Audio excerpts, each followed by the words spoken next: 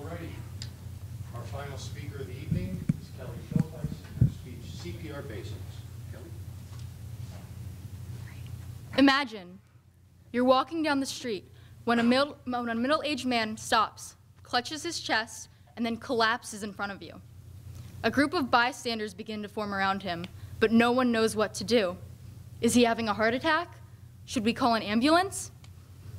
As a lifeguard certified by the American Red Cross, I felt that it was extremely important for me to learn more about CPR and how to perform during an emergency outside of the swimming pool. Quick show of hands, how many people in here in this room feel as though they could perform CPR right here, right now? Say approximately 40.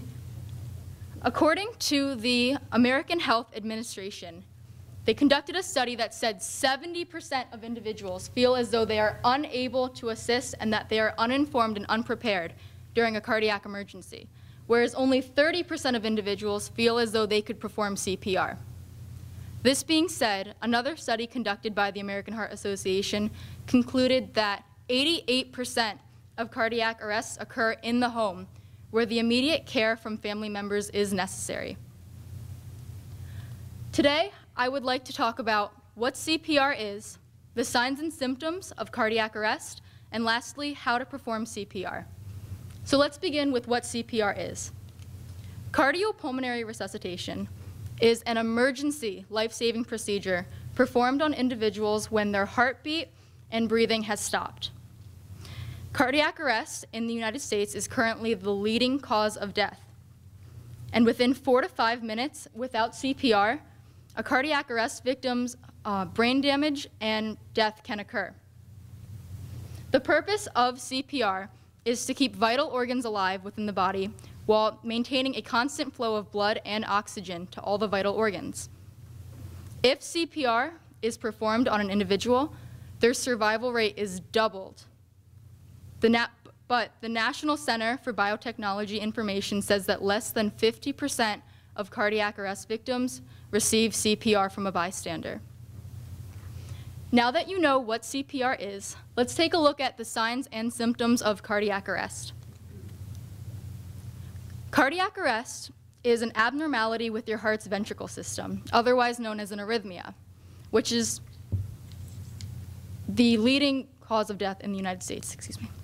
Cardiac arrest symptoms include no pulse, chest pain, sudden collapse, loss of consciousness, and no breathing.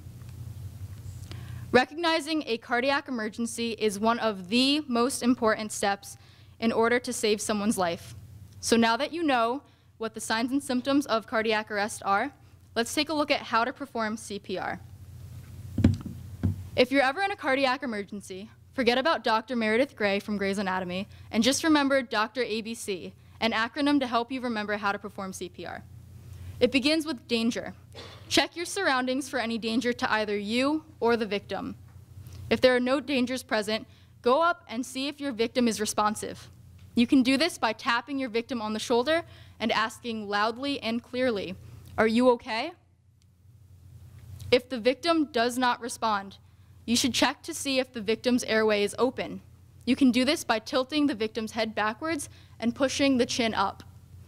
If the victim's airway is not obstructed, you should check to see if your victim is breathing. You can do this by placing your ear next to your victim's mouth and looking to see if the chest clearly rises and falls. If your victim is not breathing, you should contact emergency personnel and begin compressions. You can perform compressions by putting one hand over the other, placing it over the center of the victim's chest, and pushing down approximately 2 inches with the heel of your hand. You should give your victim 30 compressions and then 2 rescue breaths. You can give your victim rescue breaths by kneeling beside the victim, tilting the victim's head backwards and pushing the chin up, pinching the victim's nose with your hand and forming a seal around the victim's mouth, and blow in for 1 second to see the chest clearly rise and fall. You should repeat giving your victim compressions and breaths until emergency personnel arrive or the scene becomes unsafe. With this information, you should be better prepared to take on a cardiac emergency by knowing what CPR is, the signs and symptoms of cardiac arrest, and lastly, how to perform life-sustaining CPR.